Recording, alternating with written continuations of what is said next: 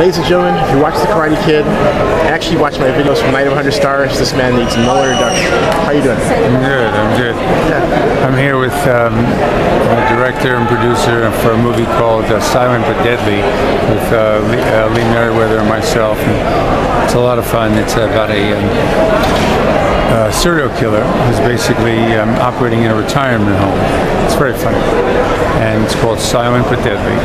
And we're here at Comic-Con and going to deal with some memorabilia and talk about this movie. It's a terrific little picture. It's a great comedy directed by a man named Jason Lockhart. When are we going to be able to see it?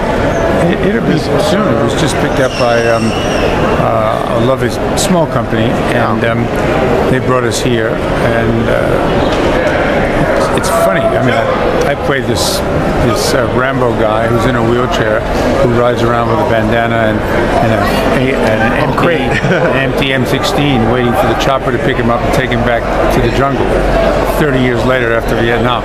So he's a pretty crazy guy. Everybody's pretty crazy in it, but it's a terrific little picture. It sounds like you're playing Rambo in a wheelchair. It is. It's Rambo in a wheelchair. It's very funny. And it's totally over the top. Come here, Jason. And this is our director. This is our director, Jason Lockhart. Hey, Jason, pleasure to meet you. Yeah. Tell my viewers about the vision for the movie. It sounds incredible, so I really want to see this. We want to do something different, and we had a little kooky time doing it.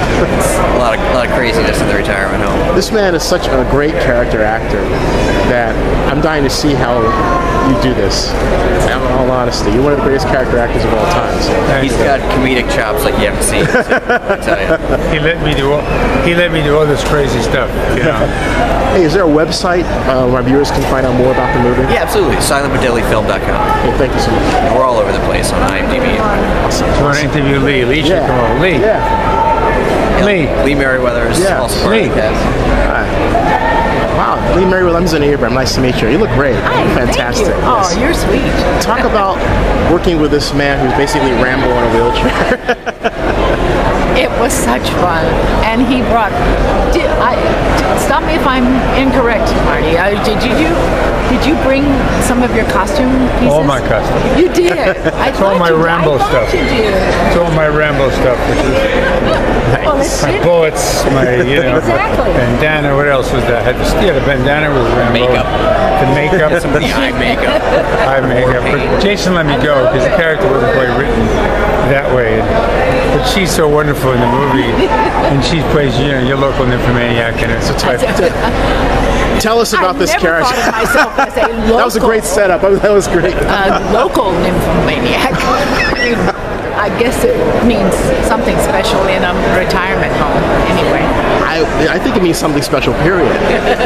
Talk about your character. It's like absolutely. Well, she's a woman who never really got the man that she wanted, and still doesn't, but continues to try.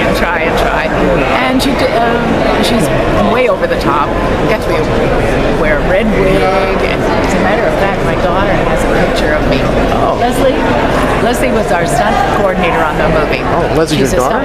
Wow, she's got your looks. She looks great. Thank you. Yes, she's a beauty and beautiful inside as well as out. She's a great gal.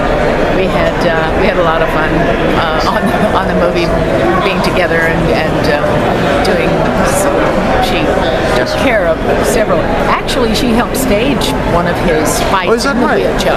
Yeah, well, he had to be careful. She staged his fight in the wheelchair? Yeah. Nice. Pretty funny. It's very funny. Hodge is a strange person. He follows around normal people, wishing to be normal. What was it like to direct these legends? It was awesome. Dream come true. Did you have to do much work at all? I just kind of put the camera on and let them go. Nice. But you know what? What's great when I'm dealing with such professionals is they would bring a whole lot to the table, and then I'd see magical little things and offer them something, and they would take it and run with it and give me things beyond my imagination. So. This is a movie worth watching because the star of this movie is really him. He edited so well, and everybody's acting their ass off.